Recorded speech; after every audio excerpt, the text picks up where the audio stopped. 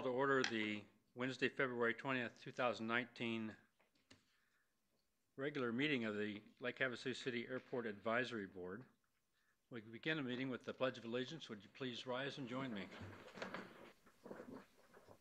I pledge allegiance to the flag of the United States of America and to the republic for which it stands, one nation, under God, indivisible, with liberty and justice for all. Please take your seats.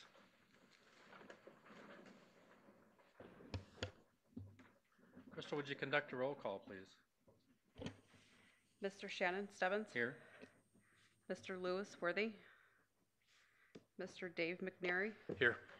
Mr. Robbie Willis. Here. Mr. Brian Schultz. Here. Mr. Mark Zeef. Here. Miss Shannon Hicks. Here. Mr. Ed Weber. Here. Mr. Jim Dolan. Here. Damon Anderson. Here. Mark. I'm not no longer on the list. Okay. Thank you. We have a quorum. Ed, would you like to join us at the dais, please, since we have a missing board member?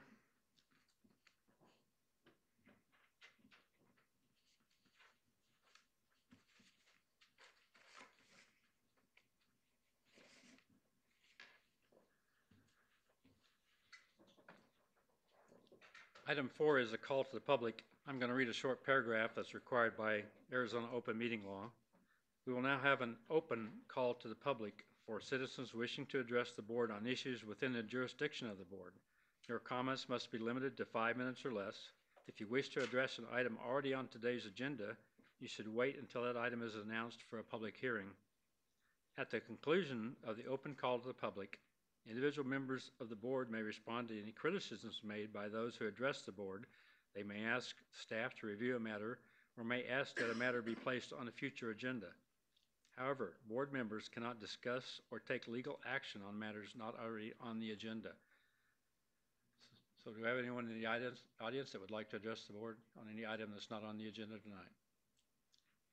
Seeing none, we'll close the open call to the public. Item 5 is the approval of the January 16, 2019 meeting minutes.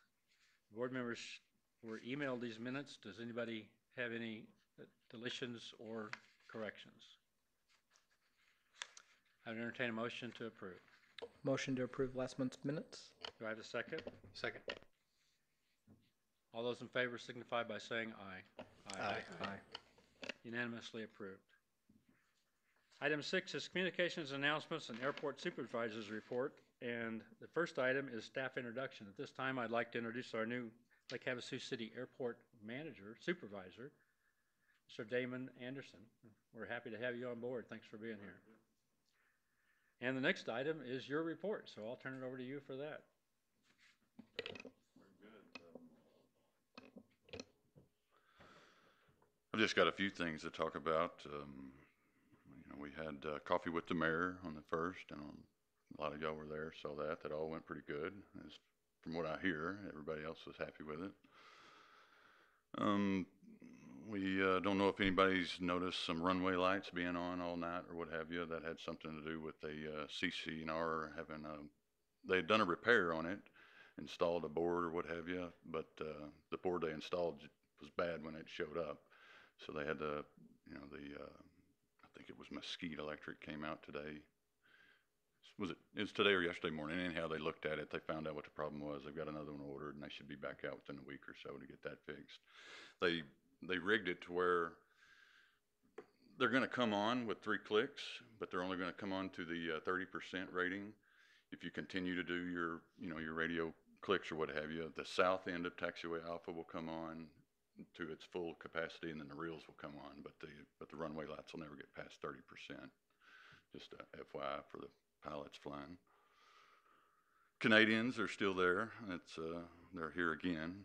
They should be here for another couple of weeks, I think, till the last weekend of this month.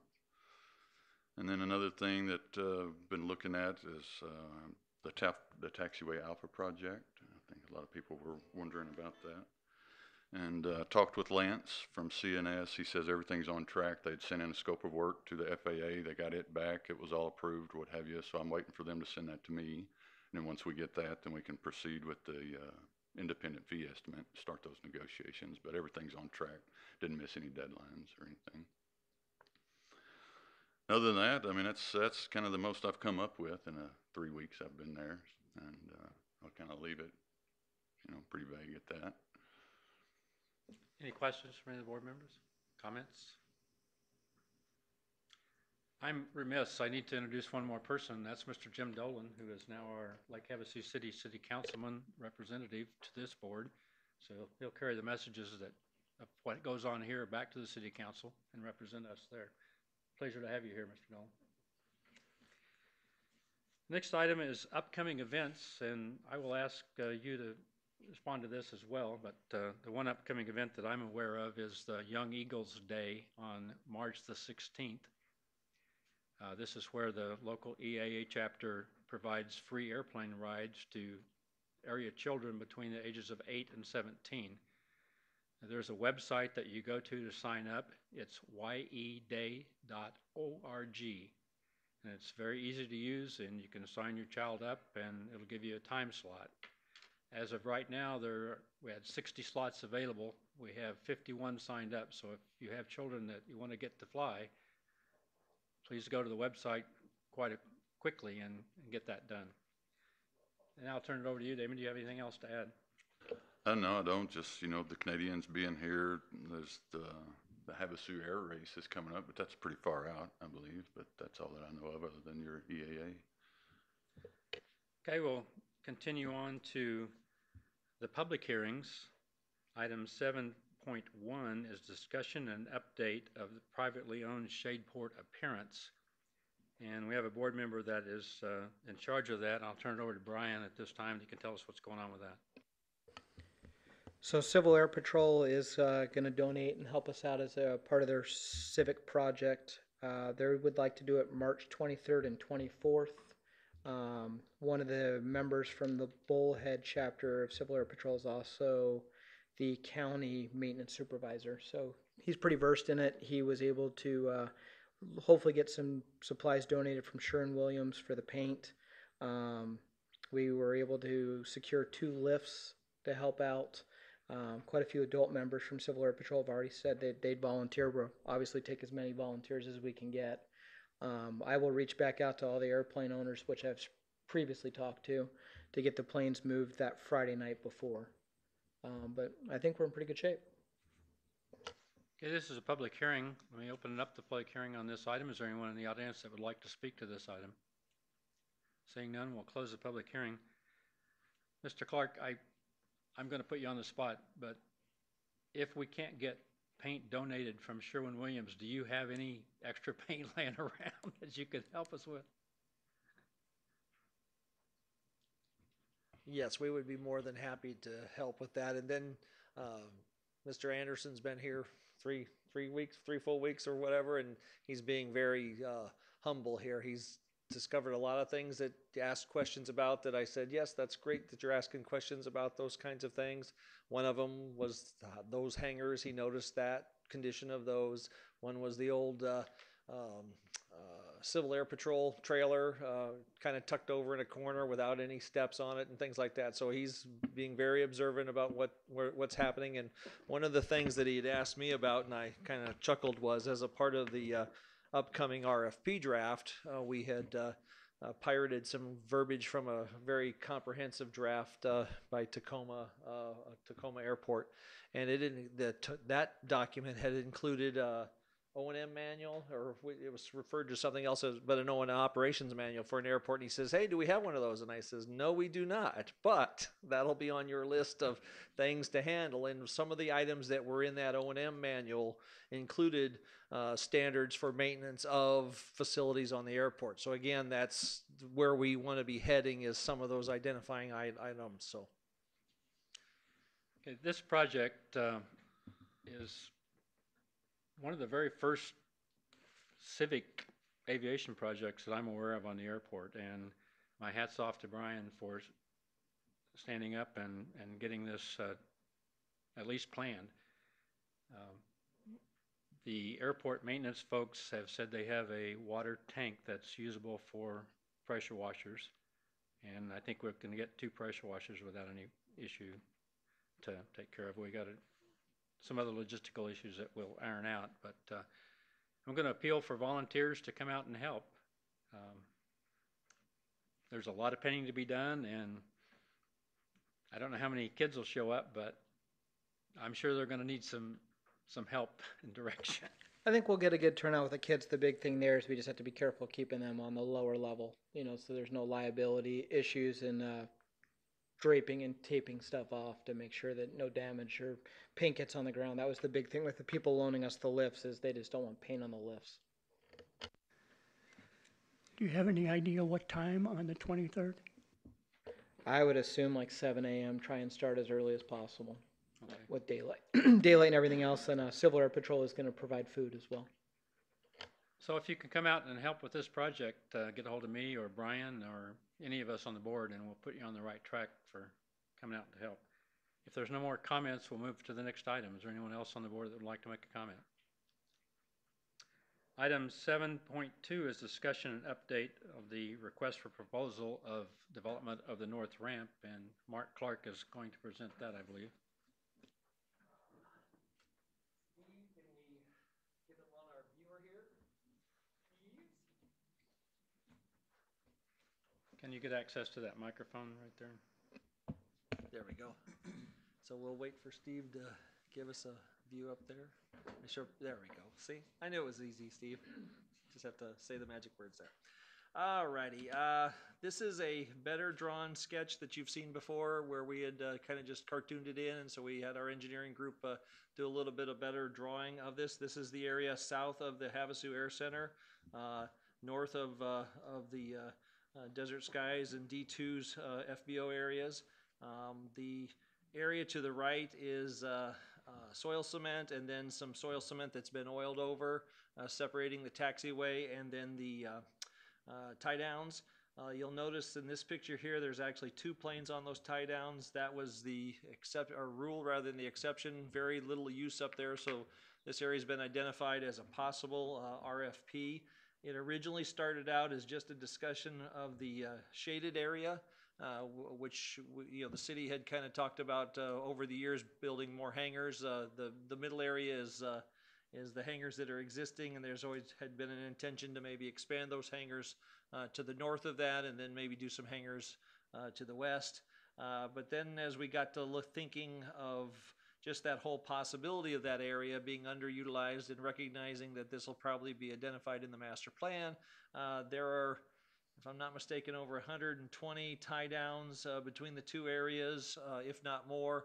We very rarely have more than 20 or 30 planes at a time tied down, so that seems to be a lot of tie downs and not a lot of use. And so this will be some of the discussions that will come out of this RFP. We think will be some better use of that. The draft scope, again, very generic, but Lake Havasu City is seeking to identify one qualified party interested in leasing a parcel of land up to 4 acres, named the North Central Ramp Area, for aeronautical use at Lake Havasu City. This city is looking for a proposal that provides both a maximum revenue and meets aeronautical needs for the city's airport. Obviously, we're looking for balancing both of those activities. We kind of anticipate that hangars are probably the likely proposals, but again, we're not limiting to that. And then it lists the criteria, and again, these are just a draft format, so obviously cutting and pasting from a previous agreement, I'll have to go through, or we'll have to go through and edit that out. It references the exhibit that we just looked at. Again, it's about 4 acres, depending upon exactly what pieces of parcels you need to do. But the most important part is the, let's see here. Oh, yeah, there it is.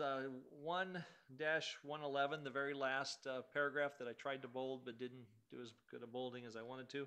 If the proposal includes use of the areas occupied by the existing hangars, I'm going to have to put a comma there. A mitigation plan will need to be included as to the method and/or manner for addressing those existing revenues and tenants.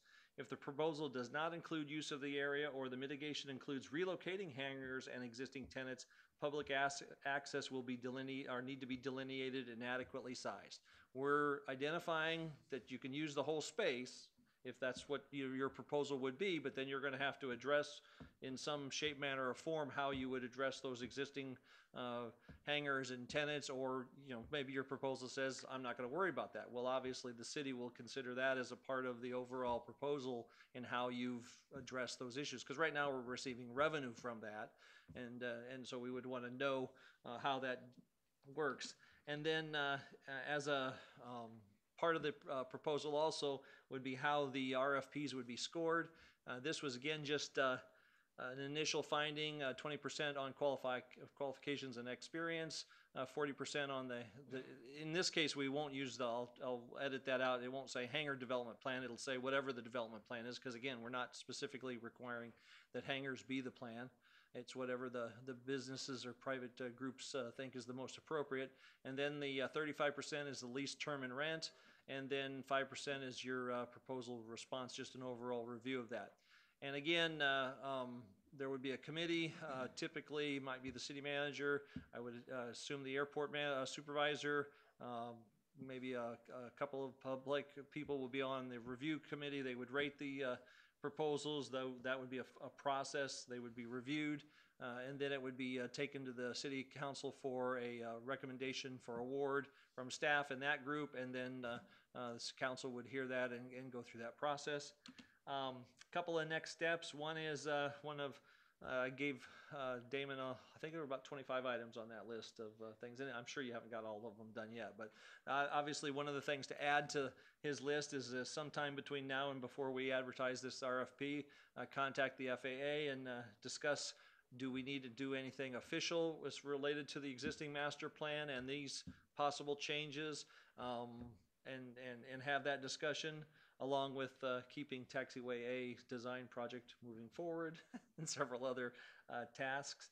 And then obviously what we will do is from this meeting or any public comments or suggestions that we receive over the next couple weeks or so, we will revise and complete the RFP based on input and suggestions and evaluations. Obviously we might get input that we can't really use. People will have suggestions that maybe are biased or whatever, and so obviously we'll hear those things, but the answer is we have to kind of have this do the best it can do for the airport. It's not being tailored for a specific use.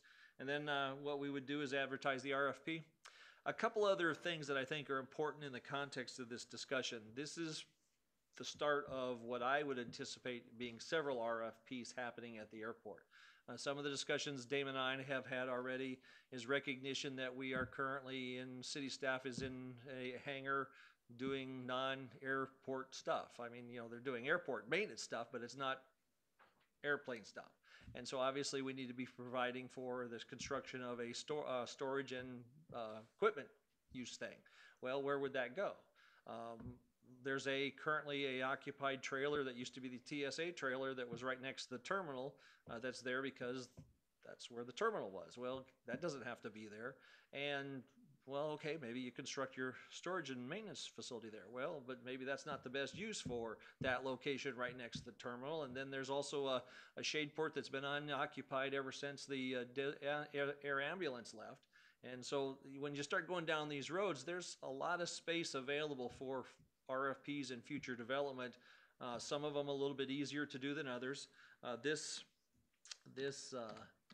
facility here doesn't have electric and services to it as readily everywhere, but it's fairly close in the area.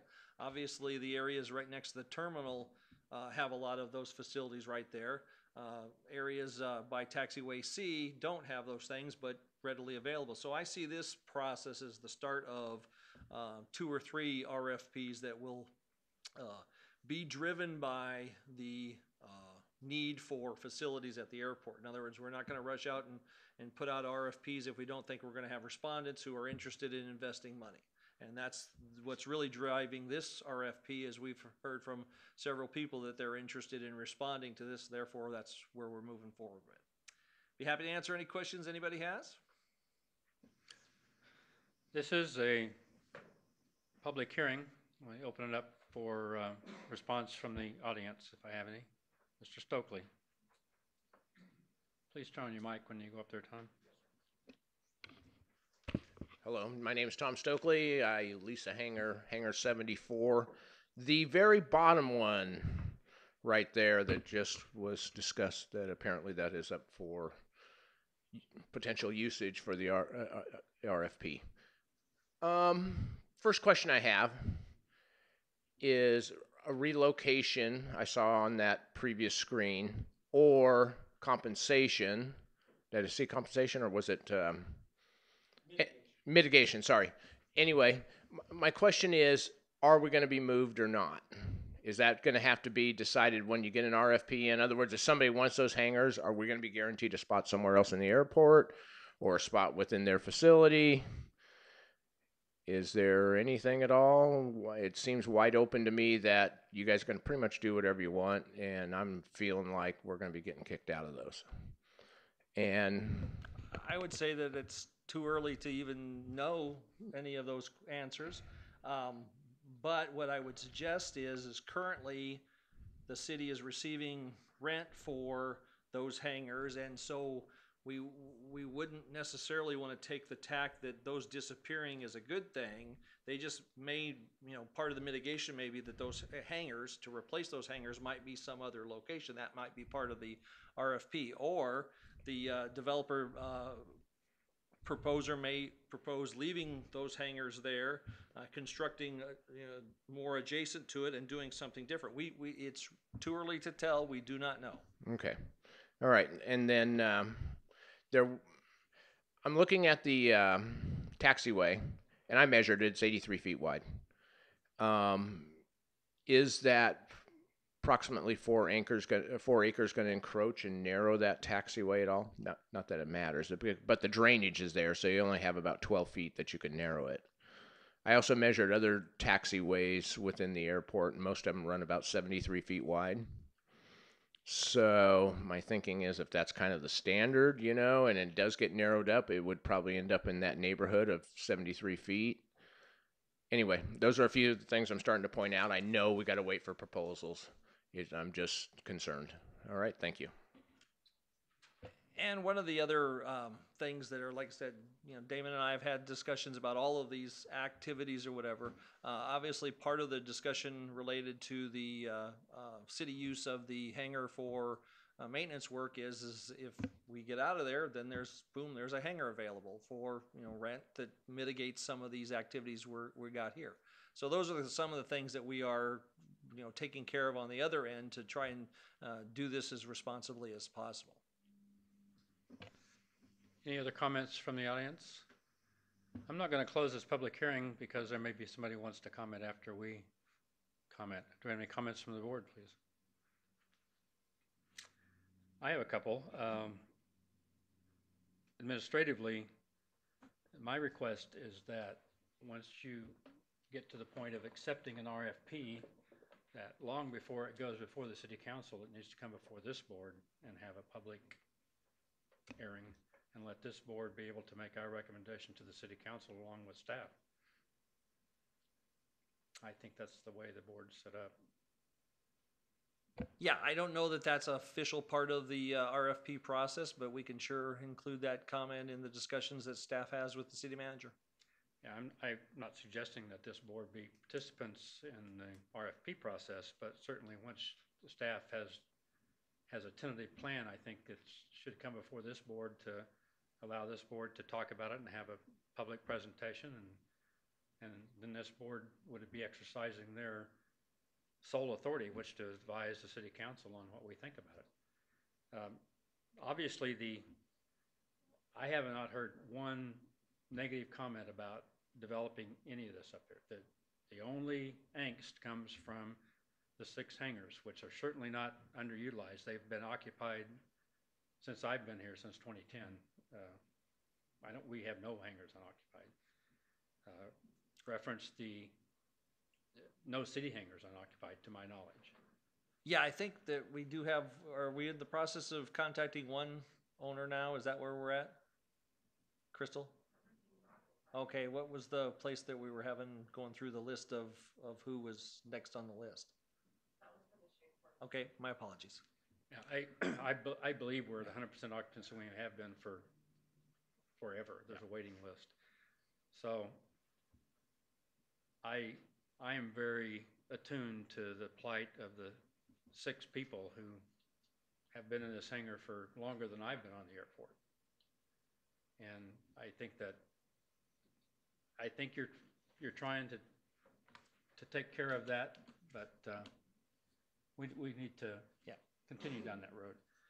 As far as the master plan requirements, I applaud that you're going to do that, because the present master plan does not allow for anything there but hangars, and it does not include that ramp area. We talked about this before, and if Damon contacts the FAA, then they're going to be involved. There are issues with discrimination concerning taking someone out of those hangars without mitigation, so maybe you're going to cover that in the RFP. But the basic tenets of 5190.6 Bravo says that you can't discriminate against this group to facilitate another group. So in other words, we can't discriminate against 6 hangar occupiers to facilitate a commercial entity that wants to develop that property. They're protected under that. So just, I know you're aware of this, and I think that your language is trying to take that into consideration at this point. So I do agree that we have to wait and see what we're presented with before we start finding dragons in the wood here. Do I have any other comments? Any other comments from the board?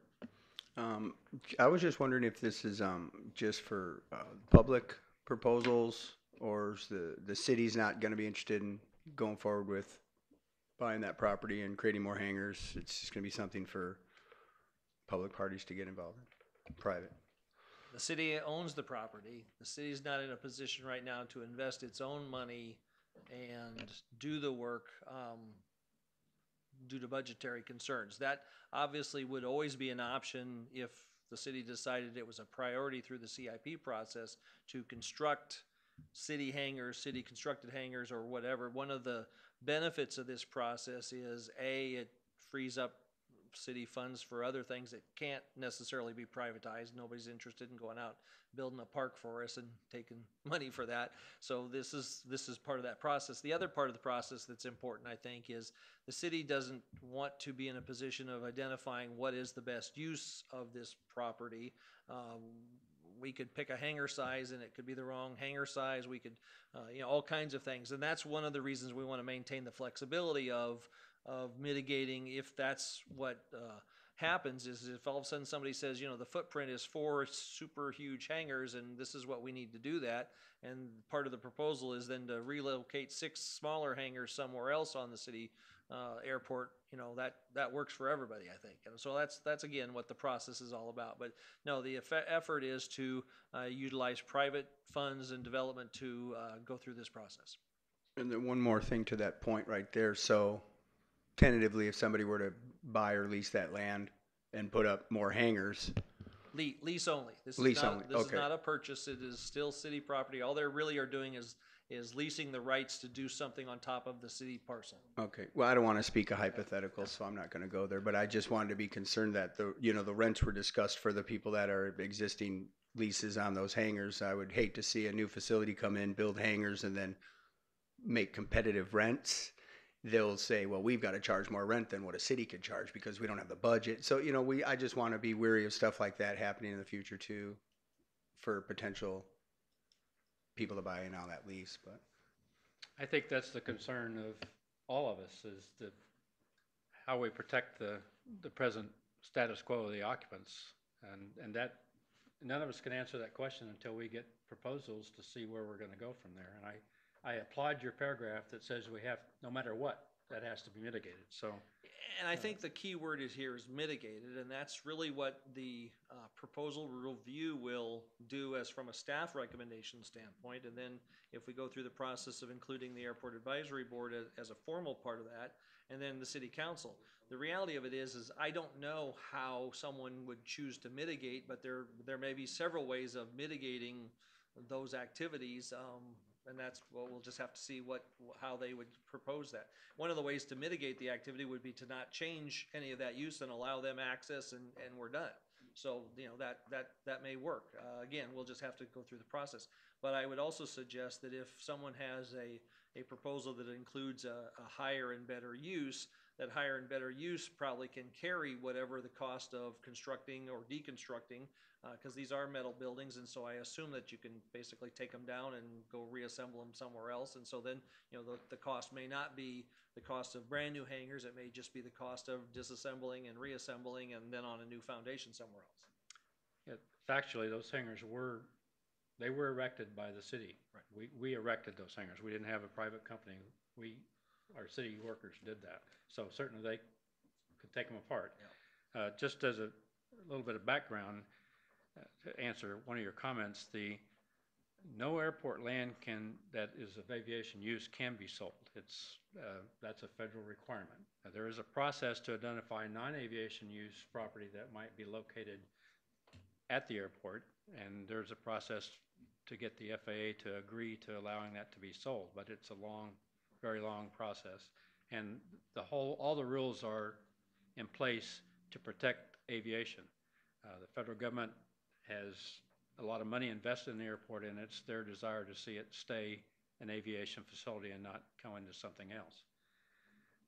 And I'm not in any way suggesting that the airport board should have a yes or no say on the RFP, just an opportunity for public comment on it is all.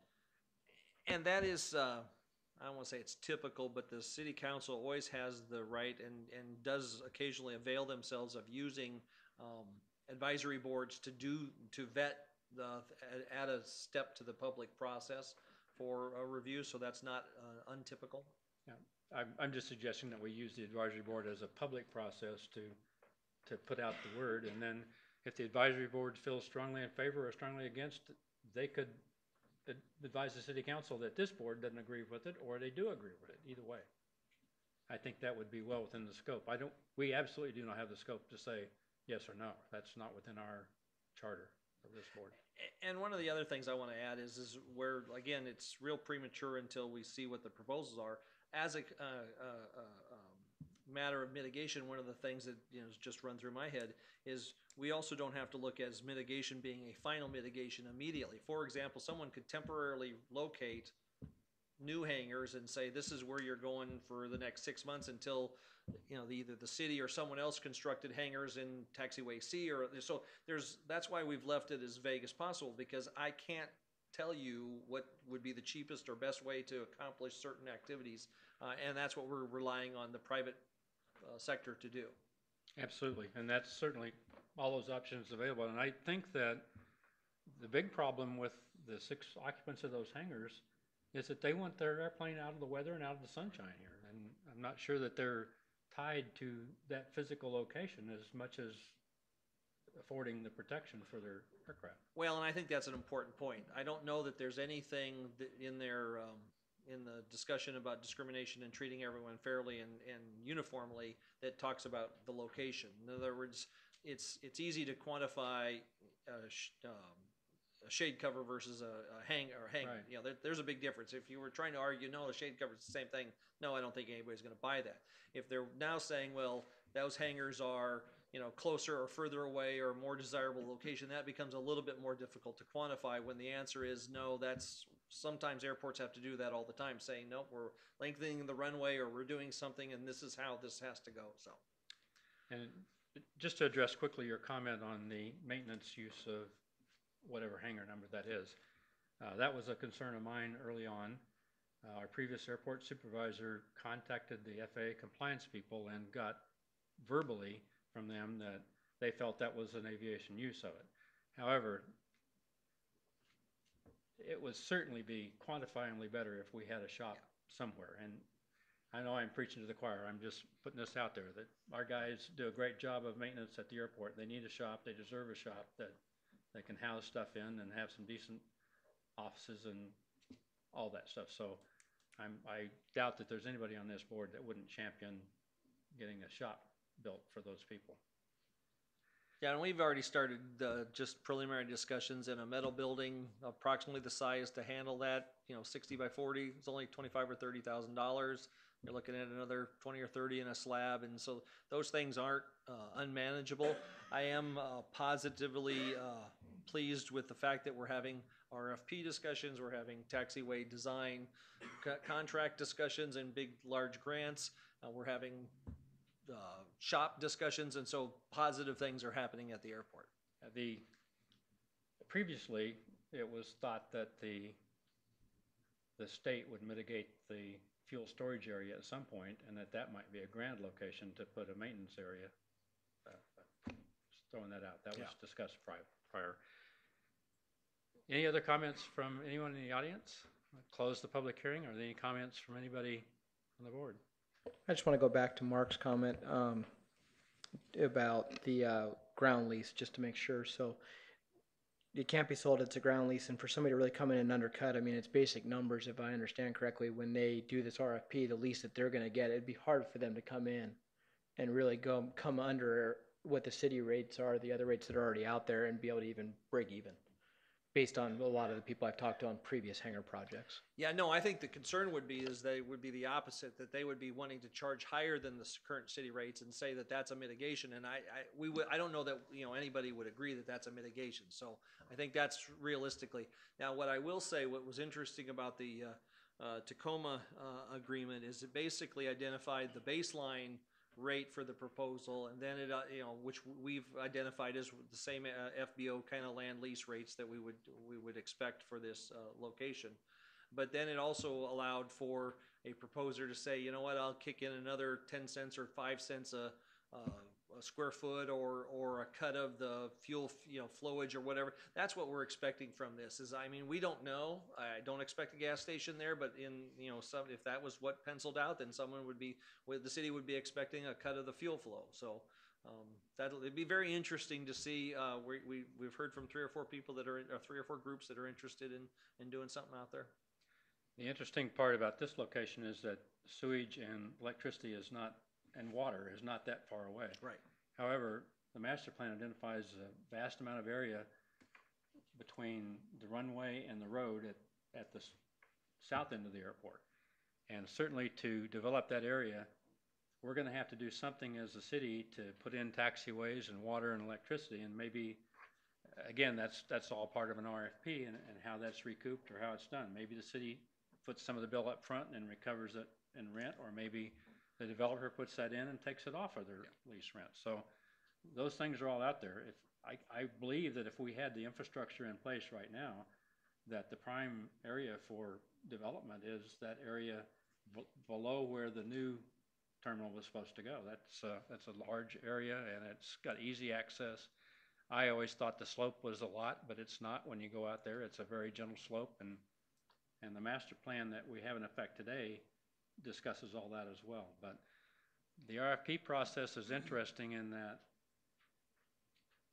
my goal here is that there are 6 hangar occupants that I would like to see protected through this RFP process.